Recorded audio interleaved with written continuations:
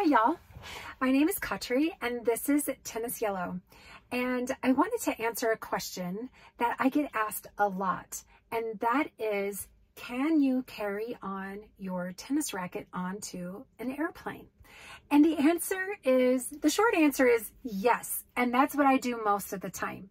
You can check your bag with your racket. I have like a bag from Wilson, in fact, that I bought where I can check my tennis rackets. But the truth is, it's better for your strings, and it's really pretty easy to carry on your tennis racket onto an airplane. So let me first just disclose that I have some links below to both my racket and some different equipment that I use when I travel. Those links are below. They are affiliate links. If you click on those, there's a chance that I could get a small commission. And it's also a great way to support me in this channel and what we're doing here. But I just wanted to disclose that before we went any further. But here, this is my racket. It's a Wilson Clash. I love this racket. In fact, just this morning, I was hitting in a drill. There were some new ladies there that I hadn't met before, and right off the bat, it's always, it's such a great, it's a great tennis racket. I love playing with it.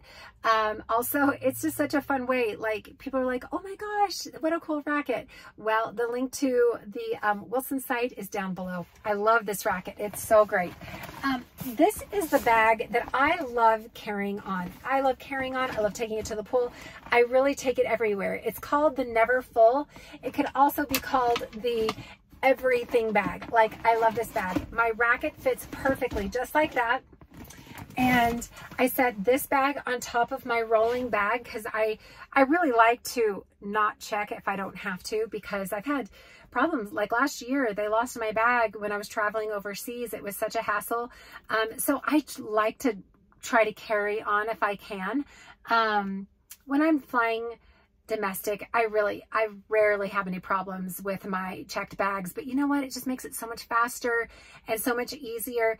And I've really gotten packing and traveling down to a science where I don't have a lot of problems getting everything I need for a week-long trip into a carry-on and a personal bag. So this is my personal bag, and this bag is really, really great. So I'll leave links to all of these things below, but yes, the only time I've had a little bit of trouble taking my racket on as a carry-on is earlier this year when I was flying into a smaller airport in Florida.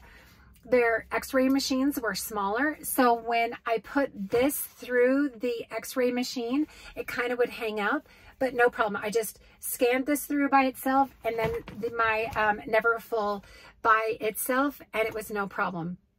One more thing to consider is that sometimes if I feel like the leg room is a little bit tight on an airplane, most of the time, like 90% of the time, I just put this bag with my tennis racket underneath the seat in front of me, and it's not a problem. But if I ever can't do that, like if I'm in a bulkhead seat or something like that, I simply just take this racket out of my Never Full, just put it on top of the bags.